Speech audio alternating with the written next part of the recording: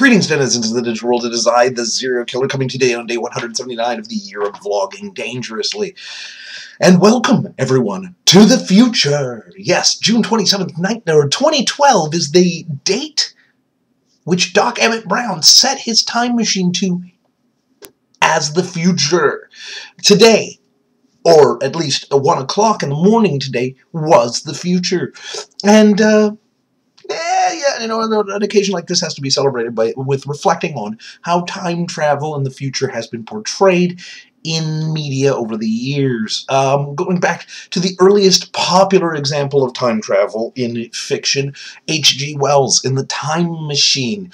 And, you know, then it was portrayed as he saw distances beyond our understanding and beyond our worldview, where there were crazy scapes of buildings and such, but people had devolved into something simple-minded and peaceful, with, of course, a darker side to it, but they'd evolved way beyond anything that we had understood, and it was a great way of exploring cultural norms and paradigms without having the saddlebags of people along the way.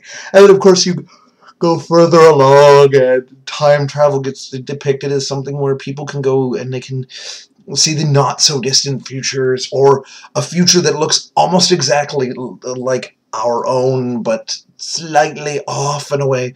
And then you get the 50s, where the 50s and 60s, where the future was all flying cars and crazy robots and cities that were vast and huge, but alien, like the Jetsons. Yeah, the Jetsons are a great example of what the future was supposed to be like. They never defined a time, though.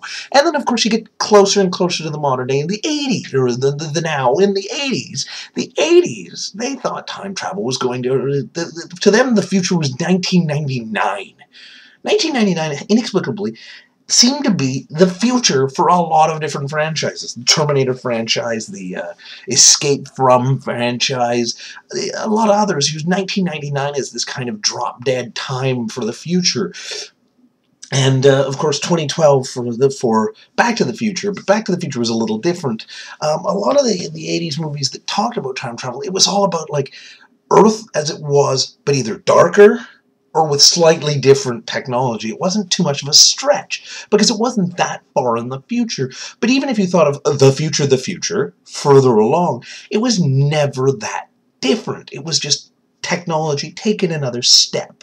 And of course, you get Back to the Future, where you got your flying cars all over the place, and your hoverboards and whatnot, but everything still seems familiar. Everything is always still familiar. And I don't know if there's a limitation of the writer and the craft or the art, that everything is familiar but not familiar. I don't know. And then you get your Star Treks and stuff and your speculative fictions. But the future, it's always, if it's got a static date, for some reason it always seems to be 20 years away or so. Or 30 years at the most, if you're going to be traveling. I don't know. It's after H.G. Wells' time, were time travelers just too lazy to go for giant jumps? Were they too afraid? I don't know. But what the takeaway lesson here is that we're all time travelers. We are. We're all traveling into the future. 1 second at a time. Yes, I've said it before. It's goofy. It's true, though. But also, when we think and dream of the future, we're creating it. We just have to harness that ability ourselves. So, welcome to the future. Again, because it's the future of the past of when I started recording this video. And I don't know, I could get really ridiculous from there. I think I'm going to stop. Welcome to the future. I have, as usual, been the Serial Killer. Questions, comments, concerns, death threats, you know where to put them in the comment section below. I'm going to stop doing that creepy hand thing when I say below, eventually. And I will see you all tomorrow. Right now, I got to get rid of the beard, have a shower, and go to work. Yay, work. Only 2 days of work this week, though, and 7 days off, so I love that. I will talk to you tomorrow.